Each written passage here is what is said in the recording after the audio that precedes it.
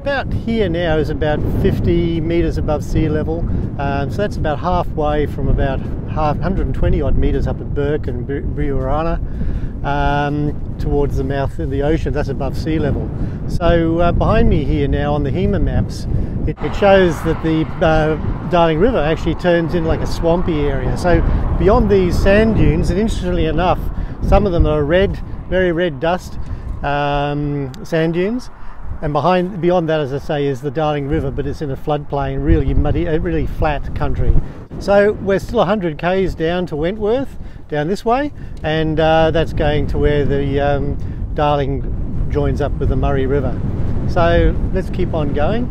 The roads down here have been very gravelly, but also there's a very, very fine dust, like almost a silt, that picks up, and it gets in everywhere. It's finer than like I've crossed the Simpson Des and a lot of dirt roads I've been on. So yeah, if you do come on this track, make sure you get a few seals under your belt to keep the dust out of everything you've got on board.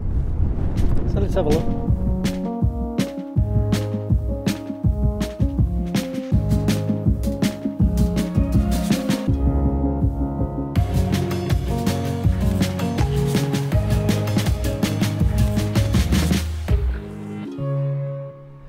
And here we are at the junction of the Murray and the Darling River. So spoiler alert if you can do the drive.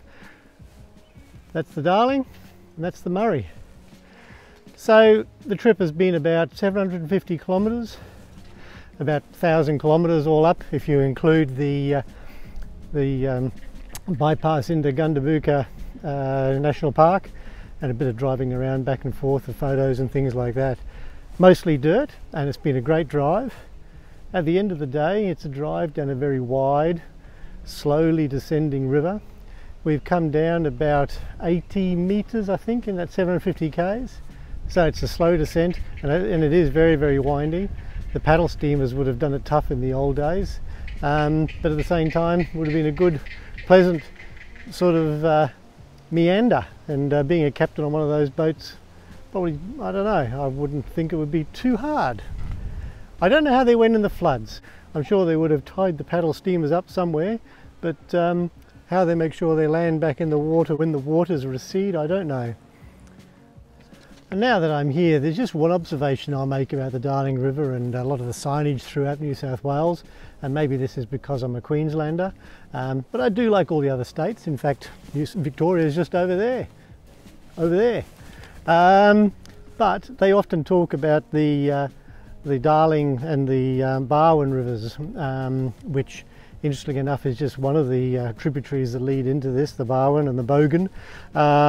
But let's not forget that the entire river system, the Murray-Darling, actually consists of, it starts with the Condamine River up in Queensland, the head at Wilcannia, as I said at the opening of this session. That flows into the Ballon, and then that flows into the Colgoa, and then that flows into the Darling. So let's not limit ourselves to the Barwon. Let's include the whole lot of them. So yeah, it's been a great trip, and let's not forget all the rivers, and of course all the small creeks and tributaries that lead into it. It's a huge catchment area. Just taking a reading from the Darling River Run Tourist Information Board at Wentworth at the junction of the Murray and the Darling. I'll just read you a short excerpt here about the actual facts. So the Darling River varies from scattered waterholes to about 80 kilometres wide when it's in flood. The Darling River system covers about 1 million square kilometres, 14% of Australia, flowing south from the Colgoa and Barwon River junction from its source in Queensland to its mouth southeast of Adelaide. So there you go. Is it worth it? Bloody oath. Is it a good drive? Yes. Is it tough? Technically not so. It's a long dirt road.